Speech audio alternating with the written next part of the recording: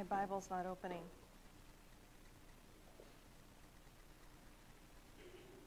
Okay. So last week we got through 3.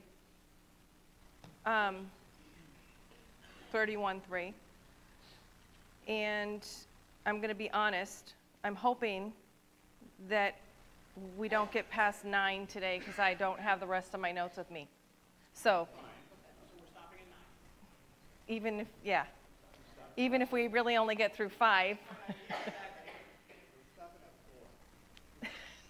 which is the way it goes, right? Okay. So 31:3 was, give not thy strength unto women, nor thy ways to that which destroyeth kings.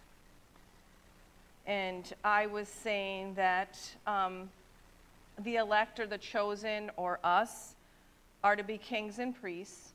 That's what we are, kings and priests. And it can refer to the things of the world that can destroy us. So 31:4, it is not for kings, O Lemuel, it is not for kings to drink wine, nor for princes strong drink. I got a question.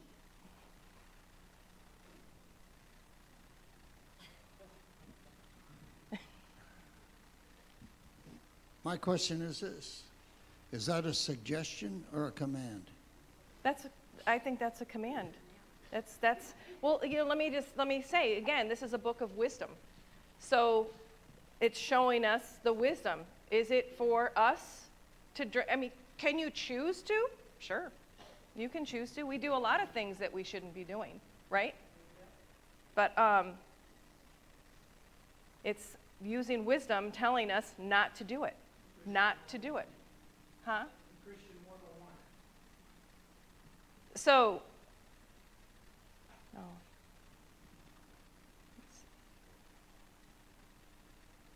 drink is shekar. It comes from 7941, and it comes from 7937. An intoxicant, intensely alcoholic liquor. I hate to call it intensely because anything that has alcohol that you can, affect your body with. Strong drink, strong wine. So the primitive root, to become tipsy. Okay, some people say, well, think about it though. Tipsy can be, for me, I think that if I were to drink even one small little thing, I would become tipsy. Okay, I'm not talking drunk, falling out, can't even speak, drunk. I'm talking tipsy. In a qualified sense, to satiate with a stimulating drink or influence. And that's where I'm getting to. Okay? Or influence. I 100% believe this being for the word exactly the way it's read and spoken, that we shouldn't be drinking strong drink. But I'm coming from a different angle with my study, so I want to bring this out. So, to me, and through my studying of this, I see that it looks more like we, the people of God, the kings and priests, God's chosen, God's elect, are not to be intoxicated by worldly issues or our dealings with everyday things, which can cause us to pervert justice. So if we think about it, everything out in the world, and I think of young people, but even for us, every single thing out there that is opposite of God's word is intoxicating. It can suck us in. I mean, some of the things that we are involved in or we do can take us away from God's will for us, even if it's good things. Don't be weary in well-doing. So, no matter, and then also it's all those other things that you think are genuinely bad, that we all look at and it's bad. But there's so many things that are deceiving that it can pull us away. So, yes, absolutely. This is, and that's, oh yeah, that's the tipsy part. When I was saying tipsy or falling out drunk. The tipsy part are all those things that we put before God in smaller areas of our life. Not the big out front open things, but the smaller things of our life that we do every day and continue to do that pull us away.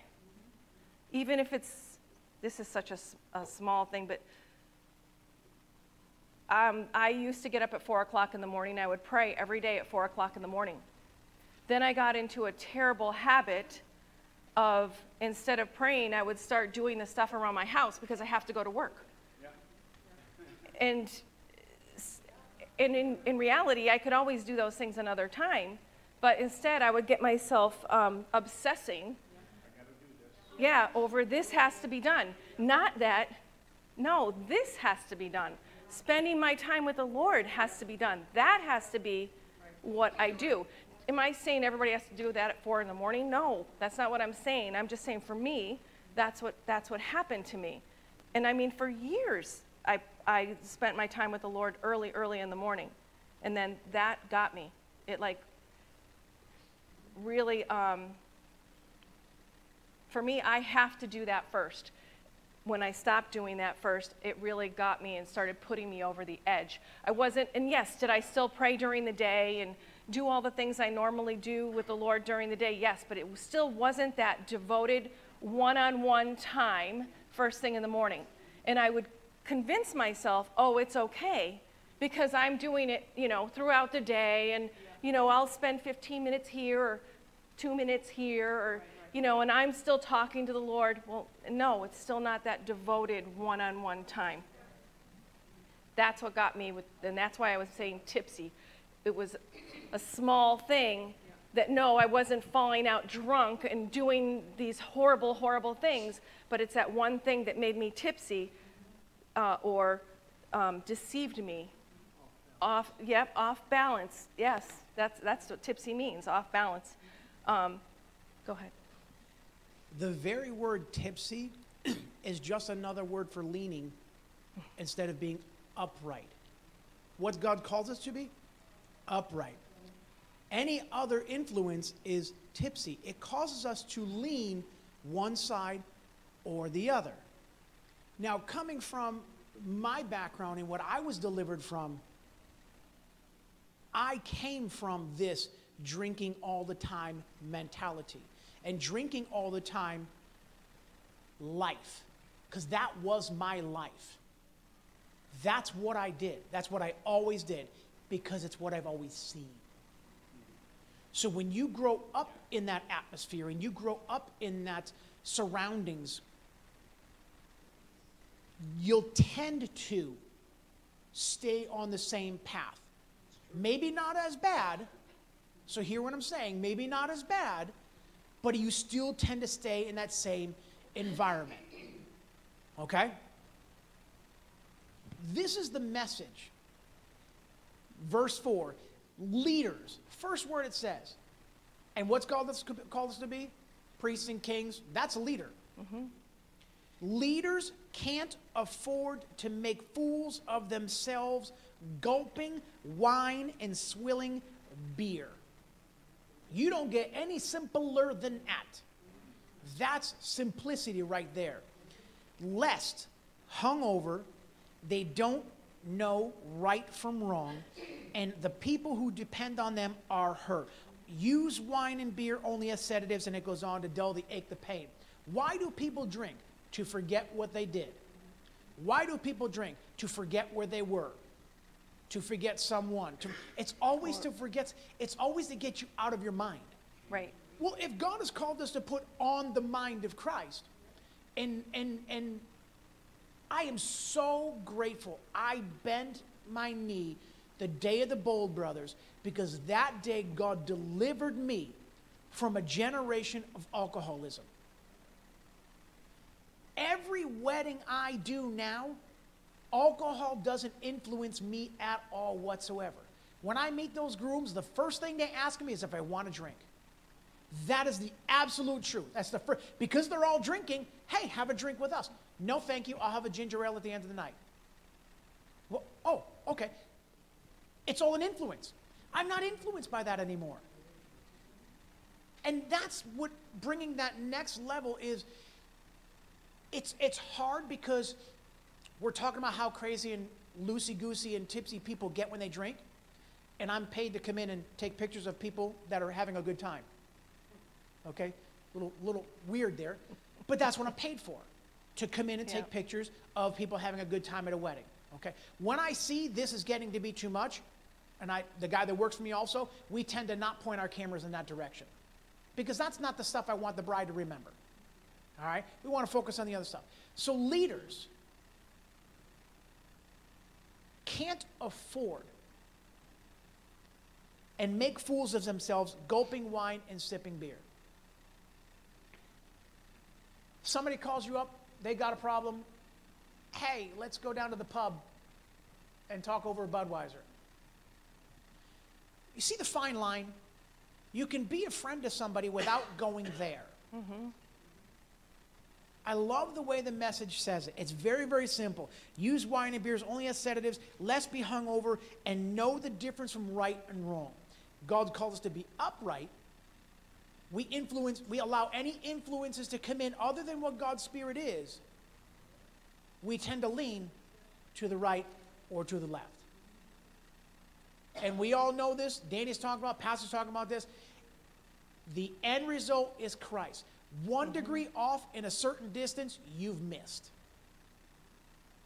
That's the balance that all of us in this room as Christians have to believe and trust and know that God is in the midst of this. This is a very controversial scripture among Christians. When I got saved, people weren't mad because I was going to church. They were mad because I wasn't going to the bar. My friends were mad at me because I wasn't drinking with them anymore. That's what they were more mad at me than anything else. And we all hear this, you're brainwashed. Yes, my brain's never been so clean before. We say that all the time. But this is very controversial amongst Christians that still believe and take the scripture, oh, Jesus turned water into wine, so why is it okay for, or everything in moderation. That's a whole nother, I like the way the message said it. It was very, very simple with what it said. Leaders, don't get caught up in that. It tends to lean, and you don't know right from wrong. So I'm going to take something that Ronnie just said in the beginning, and how when you think of someone who drinks all the time, I know a lot of people who come home from work, and they have to have the beer. I come from my mom's family is from Wisconsin, and they're all a bunch of farmers, and I love them dearly, and they're good Christian people, and they really are, they know the Word of God, and they live their life so good, but they have to have their beer when they get home. Why? Yes, it's cold. Well, and yes, you worked out in the fields, or you were, a plumber, or you were whatever, electrician, whatever, and you were working really, really hard in your physical labor, but why did you need to come home and have that beer? It's a mindset. And that's where I'm coming from with this. You don't need that. You don't need to do that. When you, again, coming from where Ronnie just said in the beginning, when someone is in a habit of going out and drinking, they need more to get drunk, which a lot of people self-medicate that way.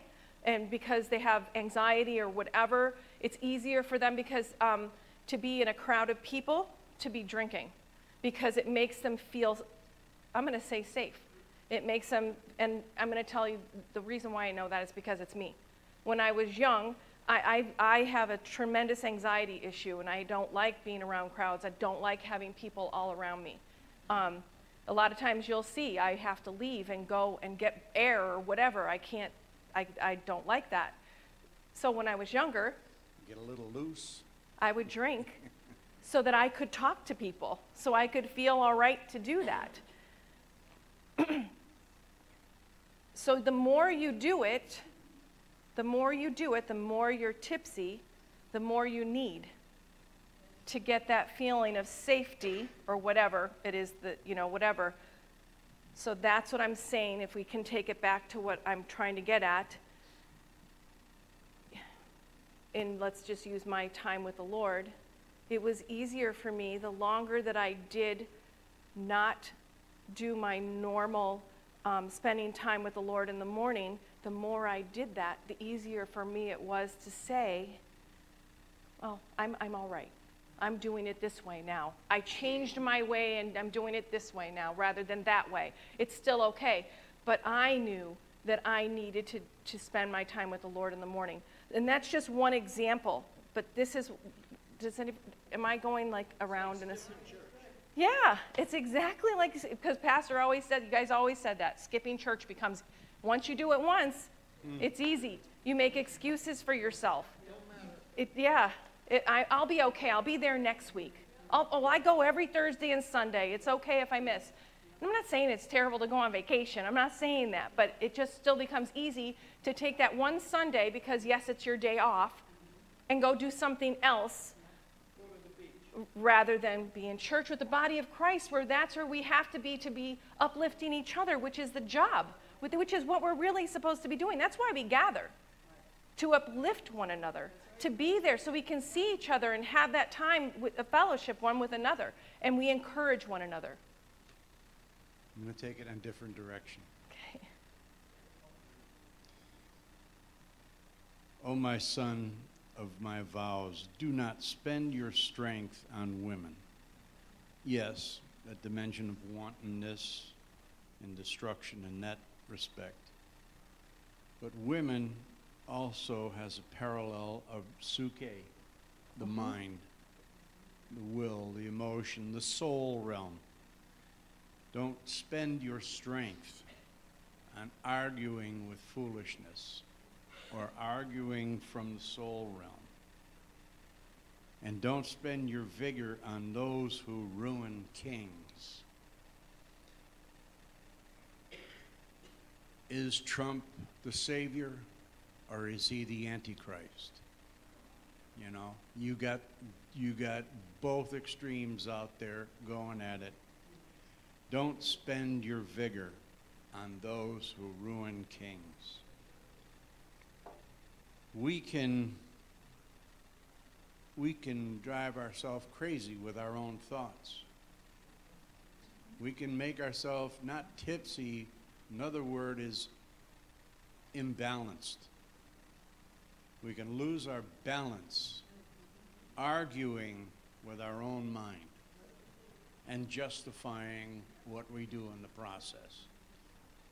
You know, and instead of just believing the word and listening for the Spirit, which is always speaking, but we're not always listening.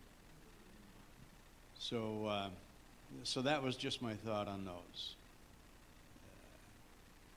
Which is exactly my direction that I'm trying to be at, is that woman doesn't mean necessarily female woman. It means suke, let's say that, in that realm.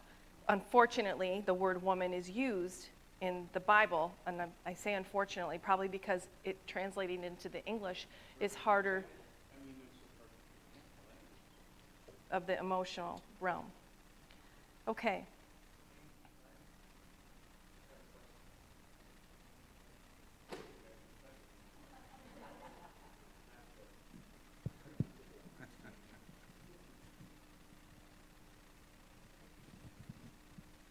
Isn't drink called spirits? Isn't it? I'm asking a question. Is it or isn't it? I mean, go by any liquor store. What do you see on there? Or any bar? Spirits. The king always refers of what? The king. See, we got to get off of this natural stuff, and, you know, we are spirit beings. It comes right down to what Pastor's been talking about on Thursday nights. You know, what do you want to do? It's our choice. Do we want to believe what took place in the water, or don't we want to believe what took place in the water? Absolutely. If you want to go out and drink, go right ahead. Go right ahead. It's your choice. And we aren't ones to judge what's going to happen to them. Because you can get away with something that I can't get away with something, Right. and I can get away with something that somebody else can't get away with something. But I'm learning in my past few years, as I get older, it's better to bite your tongue than to say anything. It's better to lose your tongue than to say anything. Because what you say will end up coming back to roost. And it does. So we're not dealing with flesh and blood. We're dealing with spirits, principalities of the earth. We're not battling against the flesh. We're battling against the spirit. And the bottom line here is we have to, if you want to be King Olemelin, if you want to be the king, here's the direction to go. Just like Ronnie just said, it's plain, it's simple. It's our choice. It always comes down, Tim, what you've been saying for years, it's our decision. And sometimes, To be thought a fool than to open your mouth and remove all doubt, right?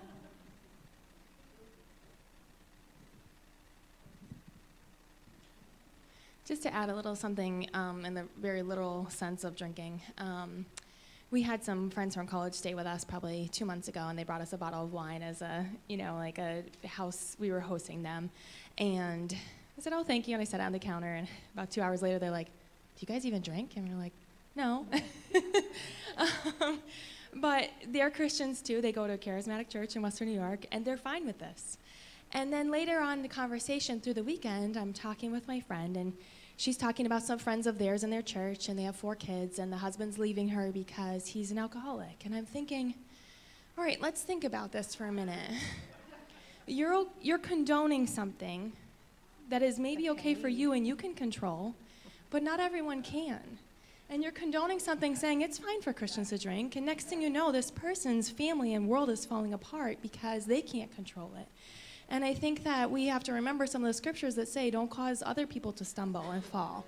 And, obviously everything that everybody else has already said is so applicable, and everything you're going with, Chris, is right on.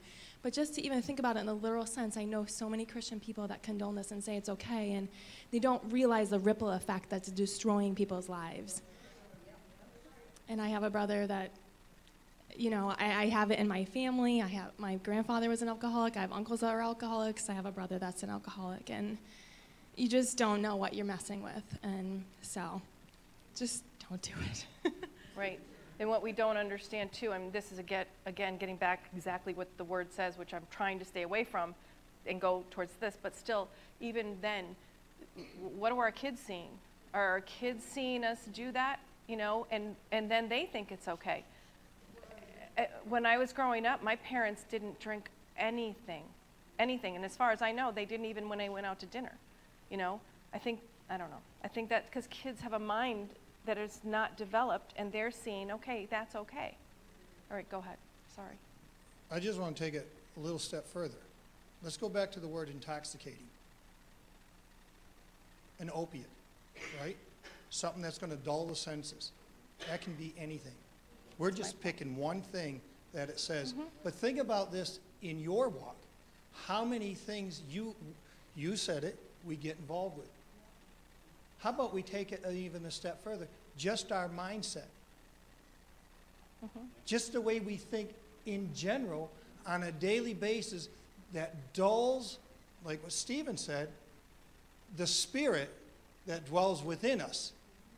See, the Bible says, quench not the Holy Ghost.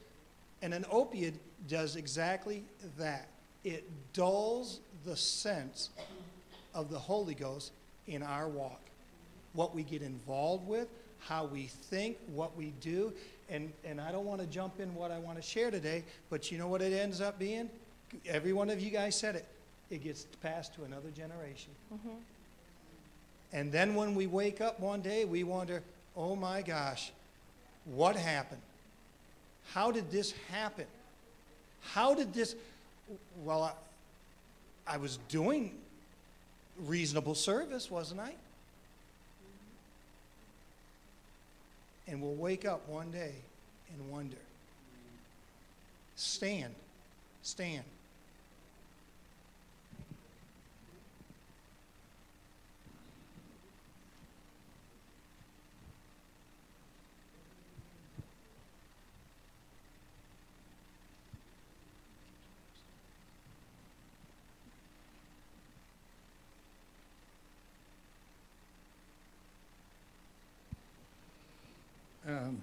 Sorry, Chris.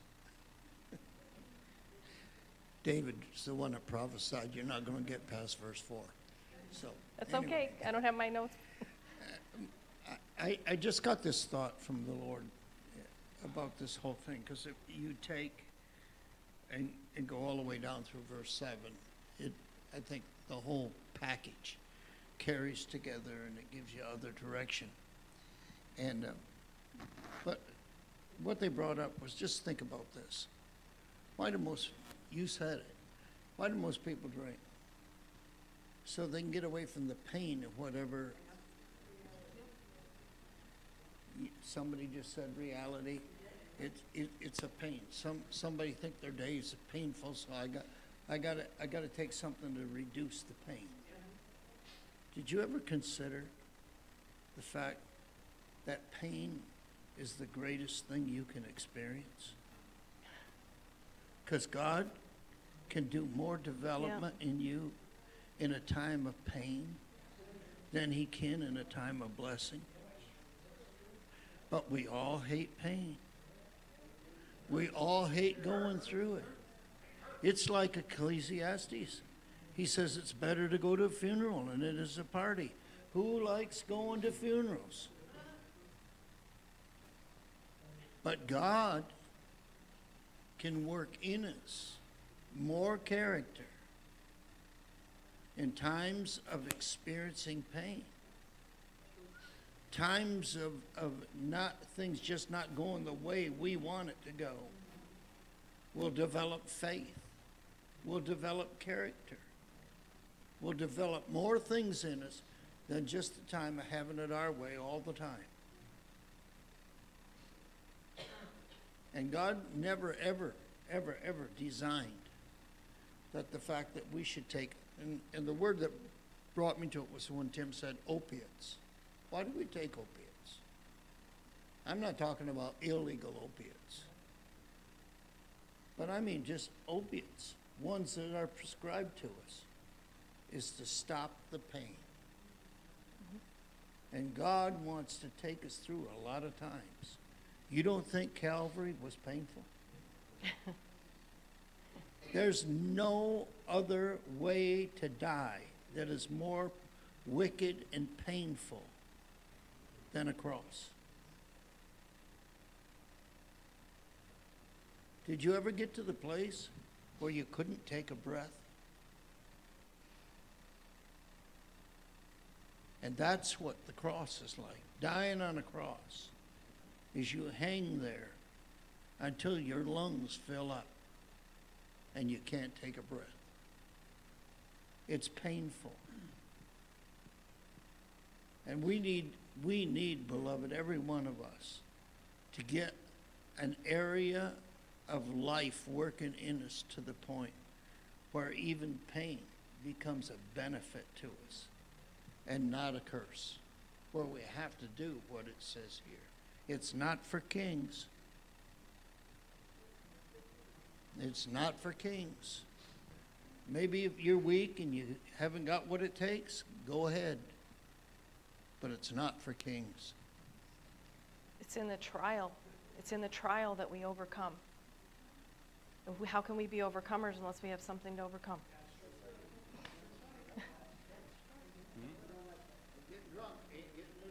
Nope. Just hides it. I don't know if I need to say anything more about it or not. It's just been so much been said already, but it just because I grew up not with alcoholics, but with alcohol, people drinking, whatnot. And I used to drink because it made me relax, like you, same thing. So, and I used to get so bad. I mean, and I drove my car that way. So, God knows how I got home. He's the only one that got me home because I was so bad, plastered. But, you know, thinking back, but when I growing up, when I used to watch people drink and watch their personalities change, that used to make me sick because I was so angry because I'm like, oh my God, that's not the person. But it made me turn from what I was doing because it made me feel, I said, I don't like that at all because I see people's reactions and what they did and they still do, and it just sickens me. So, and I know they don't know any better because it's painful that they're drinking. It's very painful because they're hurting inside. But because I chose not to drink anymore, and that was painful for me because I had a lot of hurt and pain in my heart. But to witness to other people, I think, like my family, it makes a difference. I get uncomfortable when people are drinking. I'm not relaxed because I feel weirded out.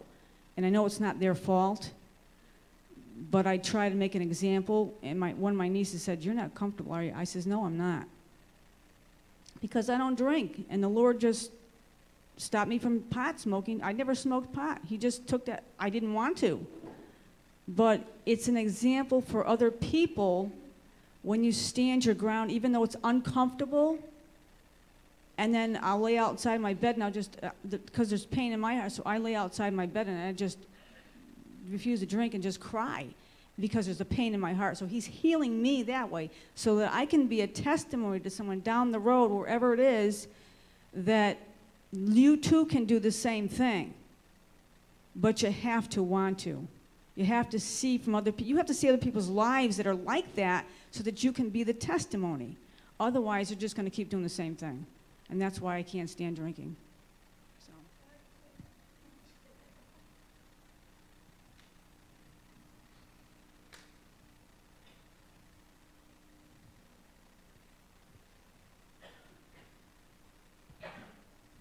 This is really such a crazy subject, but it's so real. I mean, just in the short amount of time I've been serving the Lord, how things have changed in Christian circles. We went from never drinking to justifying it. And I love what Pastor said about being kings. God has called us to be kings and priests. It is our choice whether we want to reach out to the high calling in Christ Jesus or if we want to settle for less. God's not going to pressure us into doing anything. He's already laid it out in his word. I'm more convinced than ever this is the roadmap. You either follow it or whatever the results of it, good or bad, you will Reap. You will reap. Thank you. And it's all about that. And the sad thing is exactly if we don't stay focused and continue to reach out to the very high calling and purposes of God, another generation that we have influence on will just take off the restraints and do whatever they want to do. And the saddest thing is with the drinking in Christian societies, it's been so acceptable. My husband and I talk about this all the time. It just blows our mind because I can go through a list of well-known Holy Ghost ministry and think nothing of it. And I'm not here in judgment of them all. I know what God's called us to. Maybe, I'm a little dull. Not exciting. Maybe a drink or two would make people more exciting. I don't know. But I listened to a wonderful tape last night, or CD or whatever, iPod. And you know what? He said, one of the things, it was Bill Johnson, and he said, you want to get excited? Invite a few friends over and start talking about all the things God's done in their lives. You start telling stories, and that's what the Lord told the Israelites. You tell your children. You tell them all about me. I say that all the time. Sit them on your lap.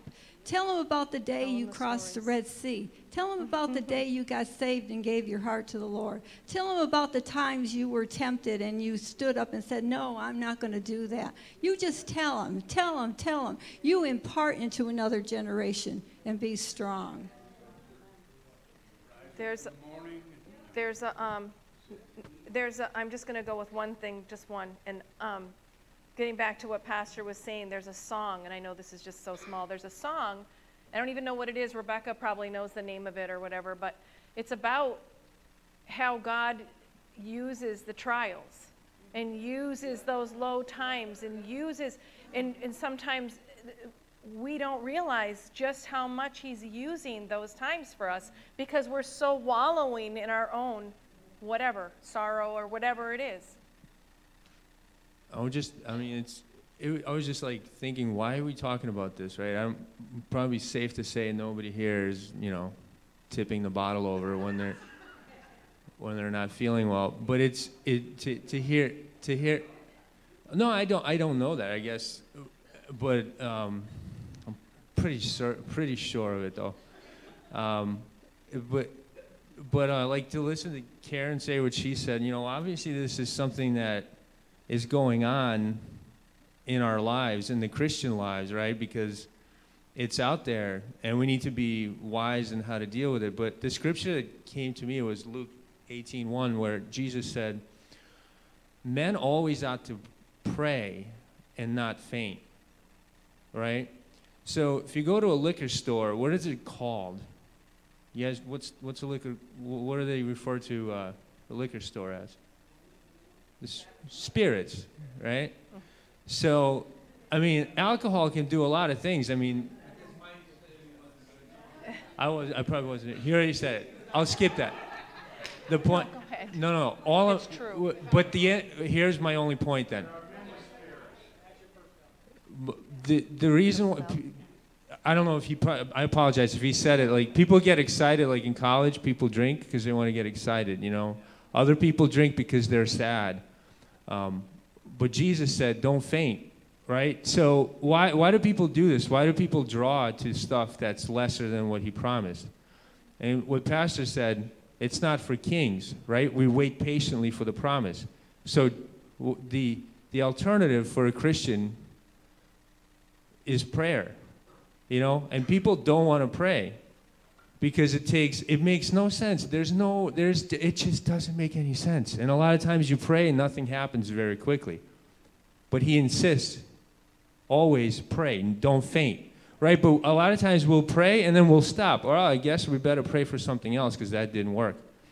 No, and we all do it.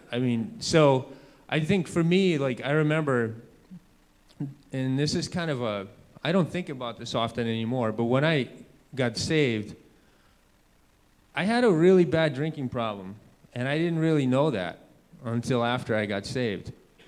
And it's actually a miracle that I'm still here. And I never, I don't talk about it because it's such in the past. And it was one of those gifts that God brought me when I got saved, when I was born again.